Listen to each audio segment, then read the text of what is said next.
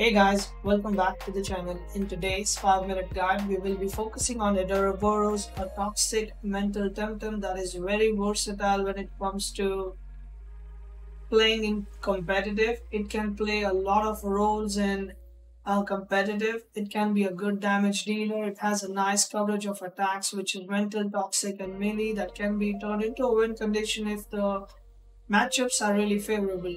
It can also be used as a tank wall due to the high special defense that it has. If you think you're gonna face a lot of physical attackers, then you can just put a strange vest and convert the high special defense into physical defense. So Adoroboros has a lot of ways that you can play it with. Both of the traits are absolutely beautiful as well. For example, Synergy Master is something you would like to use when you want to play Adoroboros really aggressive.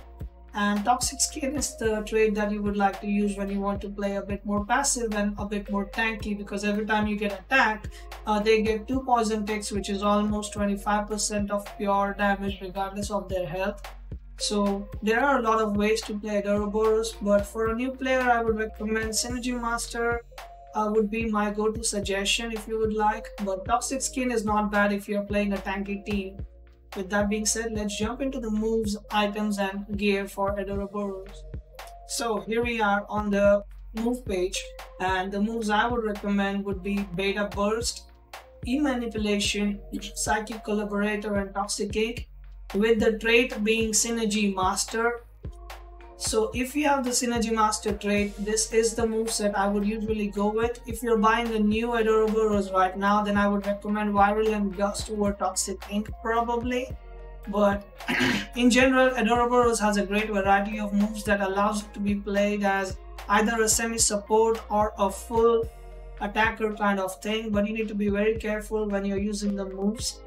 Coming to items, I would definitely recommend having Rock Shield if you want to play a bit more, survive some crystal attacks. Handcuffs is really good for using with E-Manipulation. It will basically trap your opponents in. Another item that's really good, as I said earlier, would be Strange Vest.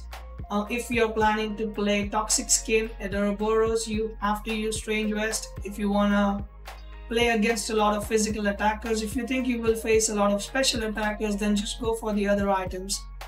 Other than that, the last item I would recommend would be a coat. A coat is a really good item for Adoroboros as well, because it saves you from those wind special attacks, but it is still very frail when it comes to that, so be careful of that.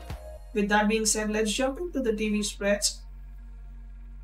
Before we jump on the other screen, just on this screen I have a template of my pre-Kisiwa kind of spread that you can still use if you want for Toxic Skin. But if it comes to Synergy Master, let's jump into the other window. So here we go.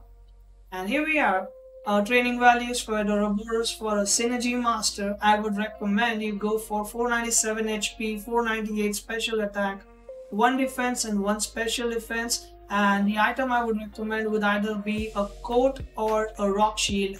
And if you're facing a lot of physical attackers, then maybe Strange Vest. Coming to allies and synergies, I would absolutely recommend having Kino in the same team as Adoroboros, just because of the Psychic Collaborator Synergy Master.